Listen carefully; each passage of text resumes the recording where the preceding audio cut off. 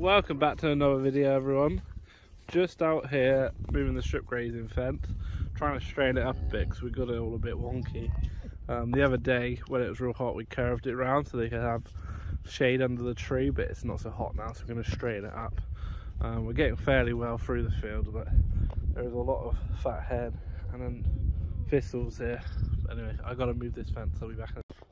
Right, moved the fence, haven't we, Kieran? Come on, explain to the audience what we're doing. You're not very good at this YouTubing, are you? So that's what it looks like. On the brains of the business. Are you? Yeah. That's what it looks like when we first moved it. So lots of grass in the bottom, sort of pick through and leave the weeds. And then this has all been topped, so all the weeds have been knocked off. And then this is sort of an area that's been grazed. They've eaten all the grass and then it's just left some thistles and fat hen and some what they call dock leaves. So yeah, it's fairly straight. Should have put a couple more posts in because there's quite big gaps here, and then that'll be job done. The cow's fence is all moved. They're out behind the trailers. They're happy munching away. I am off raking some hay for a chap down in the village, so I'm going to go and get that done. It's not very much, but I think it's 3 fields, might be 10 acres maybe. We tried to rake it yesterday, but it sort of was a bit drizzly. It was strange weather yesterday, so he said to leave it, but the rain never really came too much, so it is plenty dry, so we should be good to go. So I'm going to go over there now and get it raked.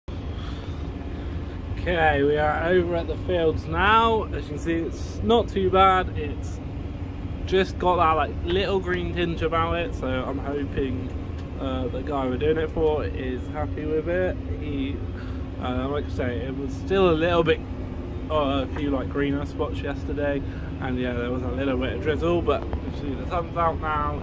Nicely blue sky, a little bit cloudy over there, but right above us is blue sky, so it should be good to rake. And yeah, then I think he's having it baled. I got a chap with a quadrant balers coming, I believe a class quadrant, so yeah. Anyway, I'm going to go into this next field and start over there and get raked. That's that field, this field raked. I'm just going to go along the edge here and tidy up the rows a bit where the sort of the field angles round. It just makes it a little bit easier to bale. Just going over this row again, like I say, just tidying up all the ends.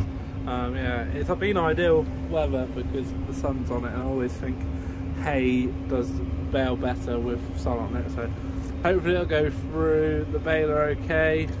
The chap who's coming in a minute, I've got to ring him when I do the next field, and then he's going to come across, but I doubt we'll see him because I'll probably be done by the time he gets it. Anyway, I'm going to move on to that next one, and I might do a little time lapse.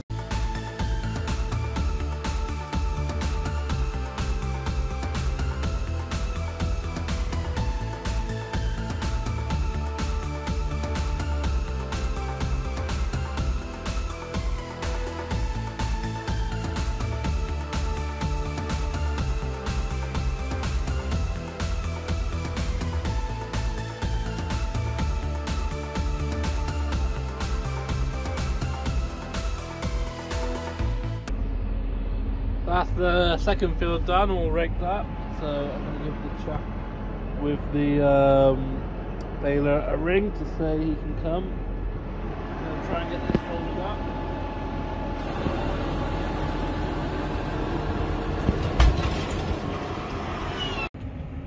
Getting on through it now, nearly finished, and Jeff's just turned up. He must have done the other 2 fields already in his, I think the 210R.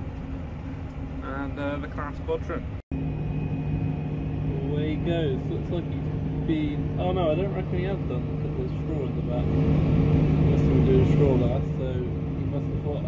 Didn't realise I'd break these fields. Oh, the other 2 fields first, but it doesn't matter. Get these done, and we'll be away. Yeah. Slightly older baler, but I think he still does a fairly good job. I've actually never seen him using it, so yeah, we'll see what the bells are like that comes out of it. Hopefully the chap we're doing it for will be happy.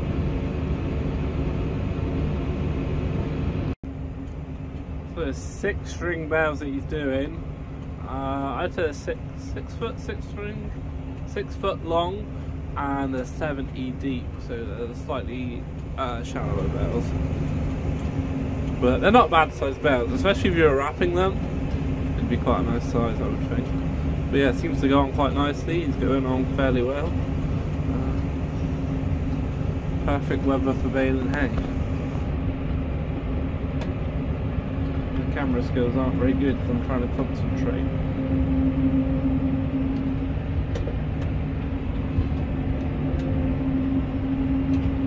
I have no idea where I was pointing the camera then, because I was trying to watch where my head was. So sorry if I was pointing at the floor.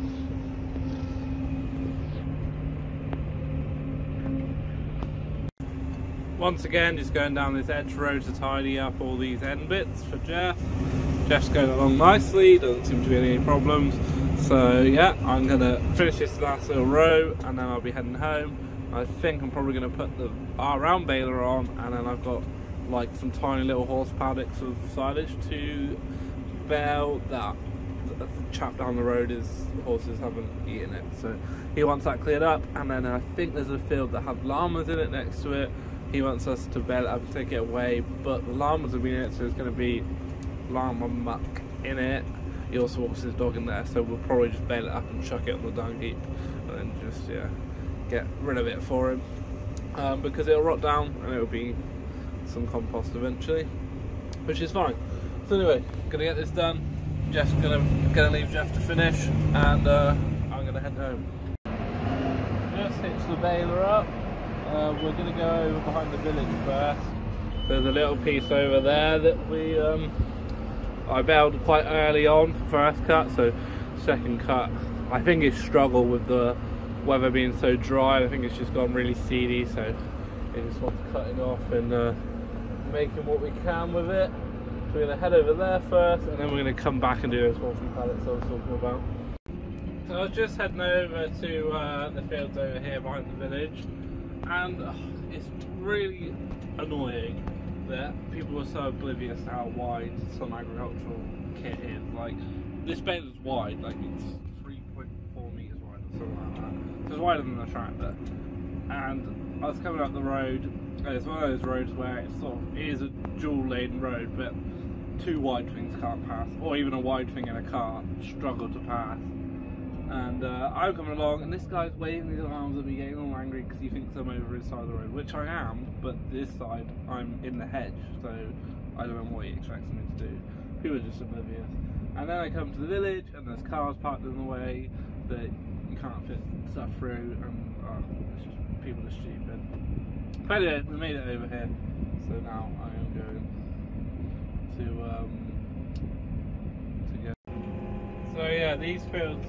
This one that we're going in over there got cut first, and then this probably a week later, but it's really had no rain on it since it got cut, and as you can see it's really struggling. The grass that is there isn't very good.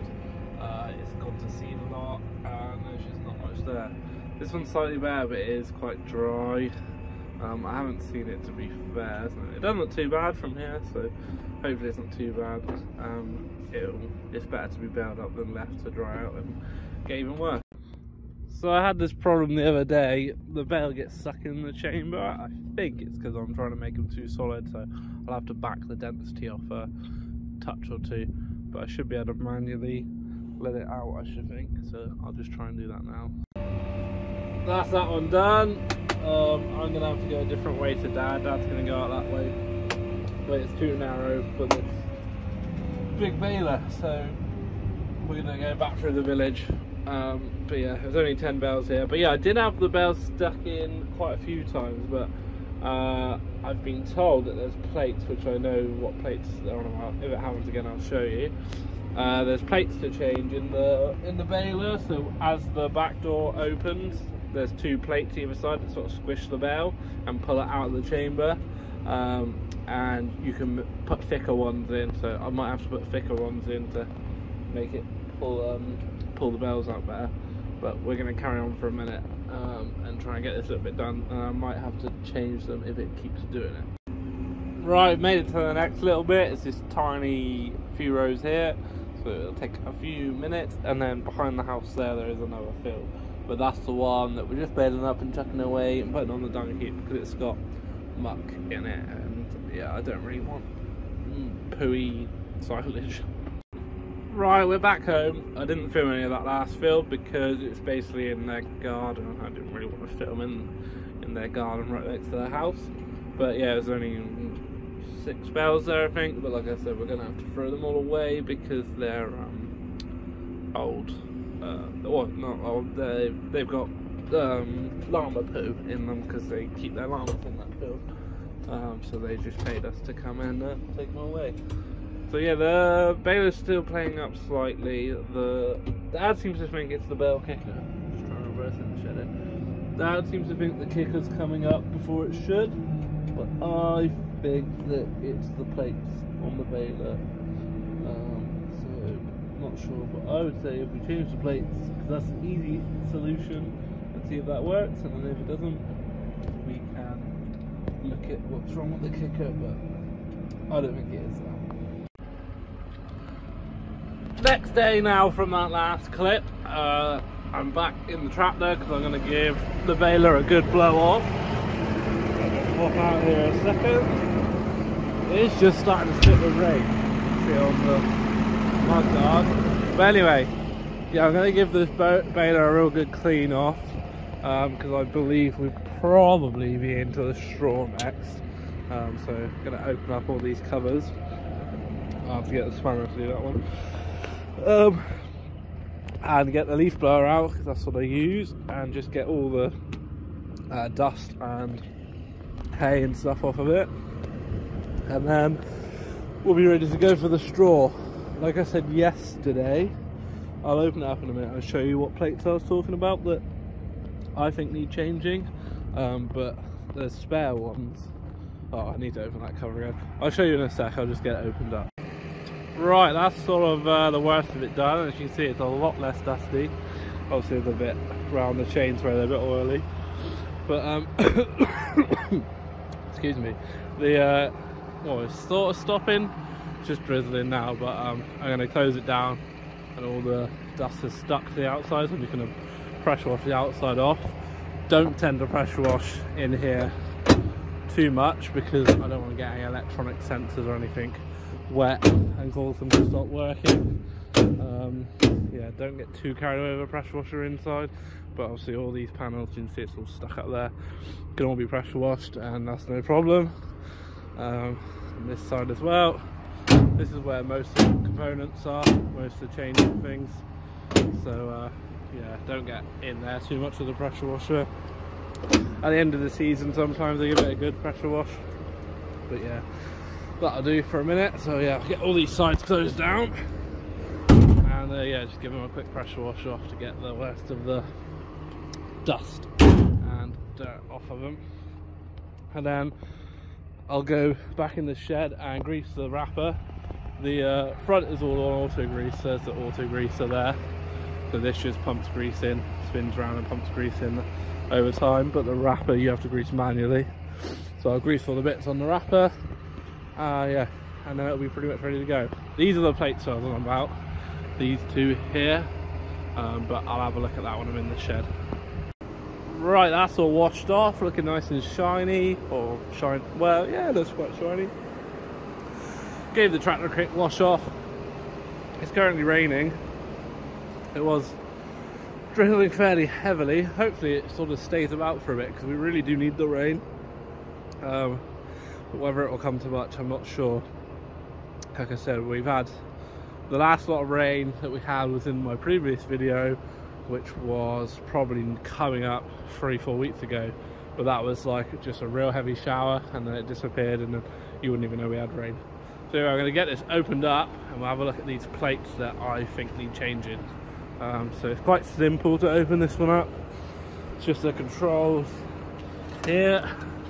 I have this little spanner with a small block in here. It's a bit awkward to try and show you. You just put the spanner on the spool block and then open.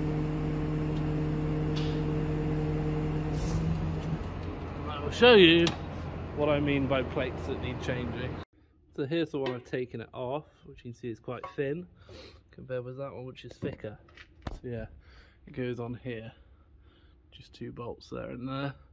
And then also there are flat plates, so I could bolt that thickness plus that one fits there, so it's that thick, which I'll probably just put the thickest ones in and see how it goes.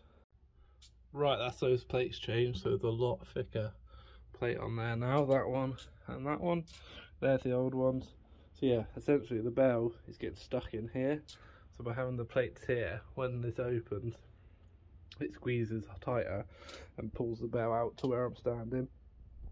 There's the first kicker, so that flicks up, and here's the second kicker that flicks up and flicks it onto the wrapping table. So hopefully that'll work. But anyway, don't worry that I'm standing here because I've locked there's a tap on the front so this won't fall down. Tractor's off as well and no one's about, and also the keys in my pocket so that nobody can swash it on me. So anyway, that is hopefully going to work. We'll see when we get onto some straw, but it's rained a little bit, so it might put us off for a few days. It depends. I don't know when this week's going to be ready that we've got a bell, but we'll see. Anyway, that's probably going to be it. Probably sweaty and covered in dirt, yeah, because I've blown everything off. But I hope you enjoyed. Please like and subscribe. I'm going to try and do videos more often now, but we'll see. And I'll see you in the next one.